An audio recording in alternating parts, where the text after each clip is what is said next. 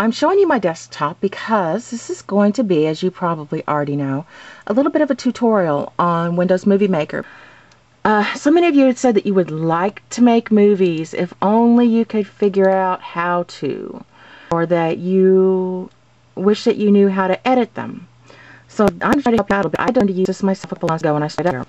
And it drove me crazy at first. It was very difficult for me to figure out. I never used any kind of movie editing program before, but as I've gone along, I have figured quite a bit of it out. And here's Windows Movie Maker all opened up and ready to go.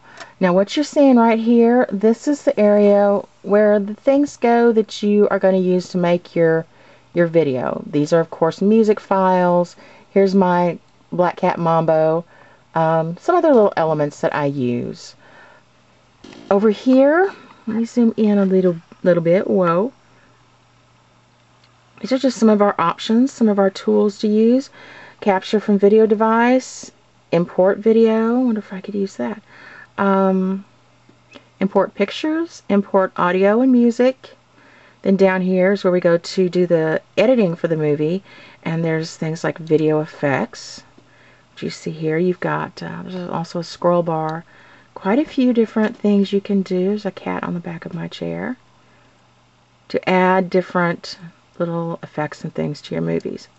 Personally, I suggest less is better most of the time, because some people get way too fancy and put too much and it becomes annoying. Video transitions, that's when you go from one frame to the next. Hello, didn't mean to do that. One frame to the next, and you might want to make it, well, I'll show you later. I'll show you later. It'll be easier to show you than to try to describe it. Make titles or credits. That's how people put words right on top of their video, or add a frame that's just, you know, a description. Some people put up a poem or a little message they have where they don't particularly want to go on camera. This is for when we're done. Finished movie. Movie making tips. Oddly, I have never read these. I probably wouldn't have had as much trouble learning to use the program if I had read those, but that's me. I always have to learn the hard way. And of course, right here, we have the area that will show our movie as we work on it. Now down here, this is the part that you really need to get familiar with. This is where we really do our handiwork. This line right here will show the video image, okay? That will be, you know, you talking or whatever it is visually that you're adding to this. You see this little negative? That kind of closes it up. Click the positive and you see other stuff like these transitions that you may add. They'll be right in here. As well the audio that goes with the video you shot, like you talking, okay? Oh yay, I'm popular. Oops.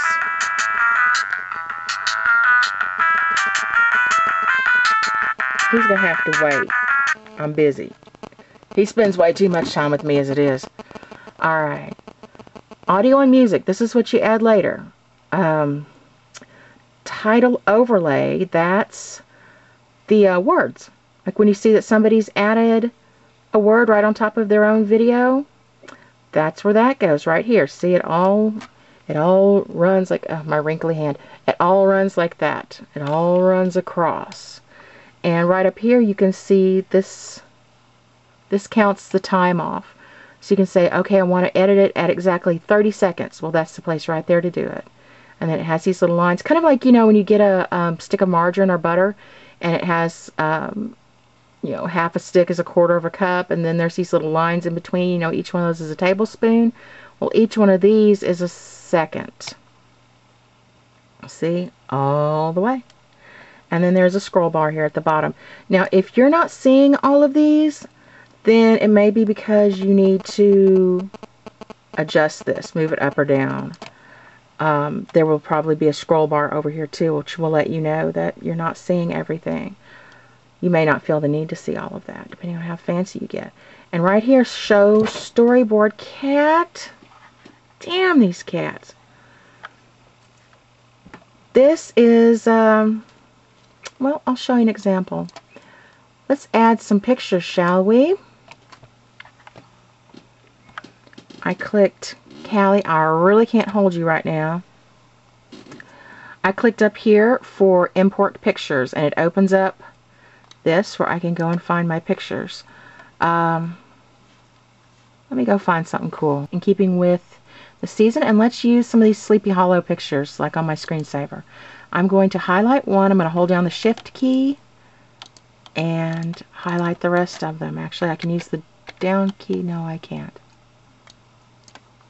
There we go. We've selected them all. I'm going to click Import, and they will show up right here. If you don't see them, then you may need to scroll. But here they are. All right, now I'm going to click and drag it down here. We're at Storyboard. You can do it on the timeline as well, but sometimes it's a little easier with Storyboard. And actually you can hit that Shift key and click all of these like this and drag them down as one bunch, and it will put them in the right order. Now, let's say we have all the photos we want on this, and so let's click right here where it says Show Timeline. Now here they are, really tiny down here. Let me zoom in. Now, if everything's too tiny and cramped and you really want a broader view, go over to here where you see these magnifying glasses. There's one that's a plus and a minus. Hit the plus. You can hit it many, many times and it will sort of stretch everything out. Alright, now that we have some simple photos here, and I suggest doing this before you do a regular video. Let's go over here to this and actually check it out. I'm going to make it a little bit bigger for us. And know that when you put a photo up here, whether it's just a photo or whether it's like a title or a credit, it lasts for 4 seconds. And if you doubt me, well, you can look right there and see for yourself. Our first one goes from 000 to, well, actually, I tell a lie. It looks like this goes to 5 seconds. Okay, I stand corrected. 5 seconds on that. Thought it was 4. I'm dumbfounded. Anyway, okay, 5 seconds. So if we go over to this and we zoom out and we press play, 1, 2, 3, 4, 5. 1, 2, 3, 4, 5. Okay. Now, and right here, there's a counter. This tells you how long your video is in total, the whole thing, and this counts along as it goes. Supposedly. Okay, it got to the end. That's a problem. Let me restart it. See? This is seconds, obviously. And paying attention to this will really help you with your editing. I recommend that you shut down everything. Shut down your chats, shut down any kind of downloads you have. Go, you son of a gun. There it goes. Shut down any kind of other things and let your movie maker take all of your system resources, because sometimes you're really going to need it. And when you're actually filming via your computer with your webcam or your video camera, whatever you choose to use, you really are going to need all of that oomph that your computer has in it, because otherwise you can have a really poor image and you're going to have sound that doesn't sync with the video. So, alright, we've got cool images. So now we need maybe a little transition. Don't really need to do much with video effects, but yeah, some transitions would be nice. Let's see. Say we wanted, and I suggest going and trying all of these just to see what you like, because they are kind of fun. Say we wanted this bow tie effect. I've got it highlighted. I'm going to drag it. I'm going to zoom in so you can really see what I'm doing. I'm going to drag it and drop it right down between these two frames. And see, it kind of merges them right there. You see that? So if you hit the stop button, it takes the whole video back to the very beginning. Pause will pause it where it's at. Stop will stop it and make it start from the beginning again.